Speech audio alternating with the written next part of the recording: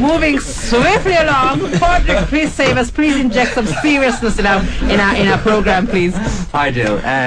Taiwan will witness something few could have predicted later this month, when 60 lesbian couples will take part in a mass wedding as a nudge to its government to legalise gay marriage. Success. Many more may join in on the day. Organisers say that around 1,000 tickets have been sold.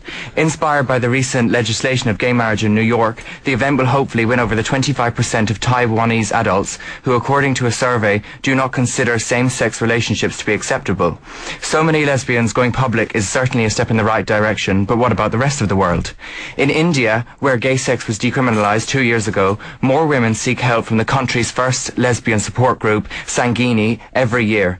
And last month, a lesbian couple from the New Delhi area were granted 24-hour police protection following death threats. The court recognised the women as married, even though India does not recognise gay marriage. Things are also looking up in Israel. The first conference of the Israeli Arab lesbians was held in 2007. Then last year, the nation's version of Strictly Come Dancing teamed with a lesbian sports presenter with a straight professional dancer to become its first same-sex couple. However, persecution is still common. This year, 85 states signed the joint statement to the UN Human Rights Council, recognising human rights violations against lesbian, gay, bisexual and transgender people, but only 5 were in Africa, where some of the worst violations against lesbians occur.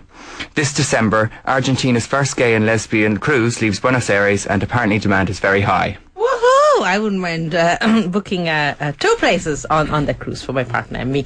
Thank you for injecting some seriousness into our conversation. And those stories are thanks to the GCN, and they... this one was taken from The Guardian today. The Guardian, very good. Okay, folks... so I'm not invited on the cruise. Yeah, I'm sorry, Duncan. You're a man. No, and you're. I take it a heterosexual man.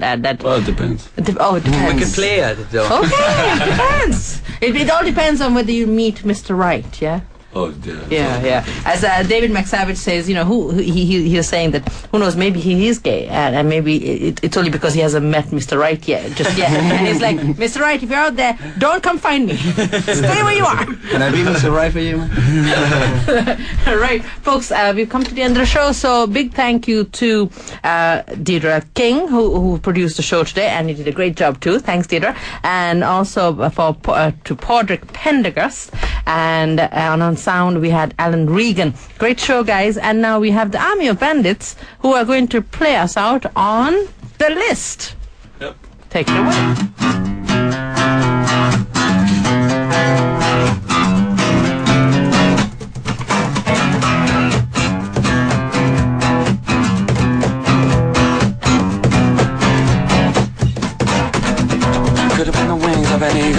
I could have been the dark inside. I could have been the things that you painted. It hurt to get it right. It hurts the things that you told me. I showed the weight to the things that I've done. I see this pain you're holding, leave it, cause I want some.